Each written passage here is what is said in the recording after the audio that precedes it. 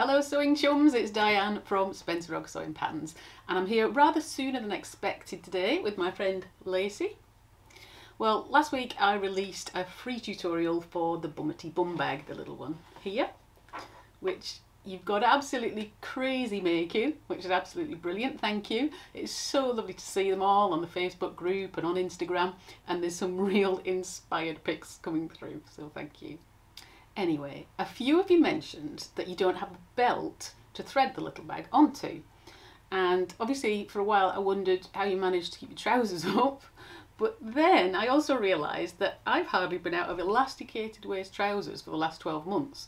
So I thought, do you know what, I'll just jump on and do a really quick and easy tutorial to make a belt from things you probably already have in your stash right now. So it's great for use with the Bummity BumBag, it'd work with any bum bag or fanny pack, but also just to keep your trousers up.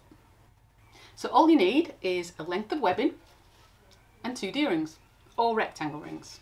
So the webbing can be cotton, it can be polyester, any design, any width.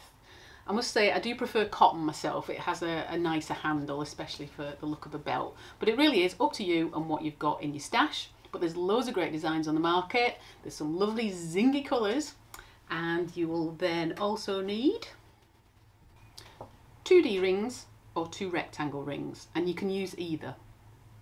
And you just need those to be the same size as your webbing. So for a 1-inch webbing, I'd use a 1-inch D-ring, 1.5-inch webbing, 1.5-inch D-ring, etc. Even a 1/2-inch D-ring and a 1/2-inch webbing will make a really nice belt. And of course I do stock nice heavy duty D-rings and rectangle rings in the shop, which are perfect for this project. Just check out at www.spencerogg.com and I'll add the links in below. But they come in packs of 4, so there's enough to make 2 belts from just 1 pack. And I've even put them on special offer this week for you. So I've got them in 1/2-inch, 1-inch and 1.5-inch widths in 4 different colours. If you don't have any webbing, by the way, you can also make just a length of strap from fabric as an alternative, just like you would for a bag strap. I've got a strap tutorial on the YouTube channel if you need a refresher for that, and I'll try and put a link in somewhere here as well. So here goes, the quickest make ever. Let's go sew. So I've chosen this nice colourful webbing today. It's just short of 1.5 inches wide actually, but it'll work fine. So I've got some 1.5-inch D-rings which sit on there quite nicely. I'm going to use it with this blue bum bag. So first things first, we want to measure it. So how do we know how much we want? Well, let's wrap the webbing around your waist or your hips, over the top of your clothes. And I'm going to use Lacey to demonstrate. Lacey with the unfeasibly small waistie. But whatever you do, take this piece of advice, don't measure your waist. I did it yesterday to see what length I should advise you to kind of use, and well, anyway, let's just say there may have been 1 too many lockdown wines, so I'm going to use the dummy. So take your webbing, wrap it around your waist, over your clothes, wherever you're going to wear it. So obviously it's going to be longer if you want to wear it around your hips than it is if you want to wear it around your waist. So let's say she wants to wear it around her hips, so it's going to be around so long. Add 7 or 8 inches on just to make sure you've got plenty, and you're going to make a turn in at the end as well to neaten it. So snippety snip. Make sure I've got a tidy end at that end too.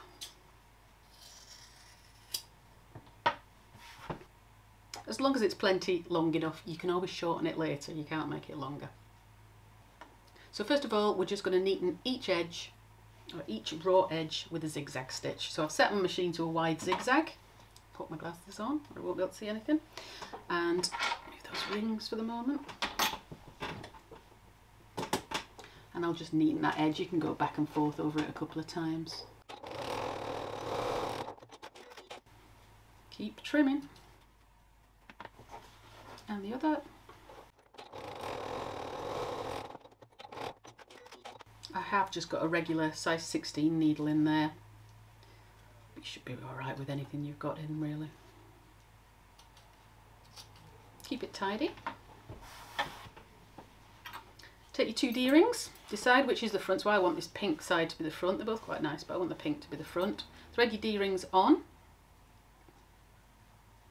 So the D is at the front. Or you can use the rectangle rings, they work too. Just thread 2 of those on in the same way.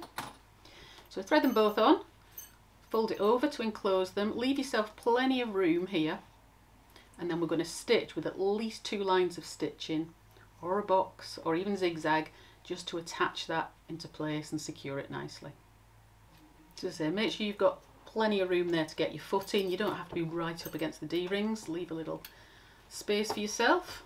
I'll change that back to a straight stitch. You could zigzag it on. I've gone to a size 3 stitch.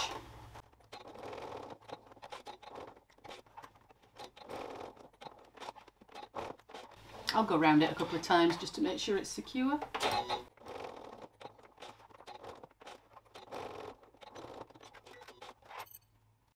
Trim up. So there we go, I'll put a nice box stitch just around there, and I've been around it a couple of times.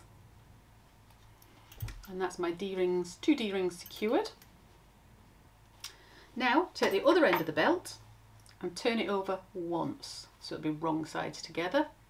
You can turn it twice, but it really depends on the power of your machine. So I'm just going to do it once. Obviously I always work on domestics, so I'm always careful about how much bulk I get into things. So I'm just going to turn it once, and I'm just going to put maybe a centimetre, 3/8 of an inch turning on that. So again, I'll go across that a couple of times with a running stitch just to secure it in place. Trim up, trimity trim, and there we go. That's it, you made a belt. So to fasten, you're just going to pass the free end through the 2 loops, and then open the 2 loops and pass the free end back.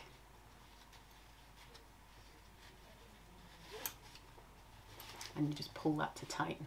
So you can tighten it up, but it doesn't unfasten until you flip those loops up and pull it out again. So it's actually quite secure. It's quite a good method.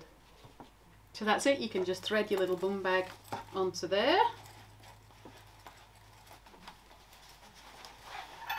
So there we go. Let's dress her up.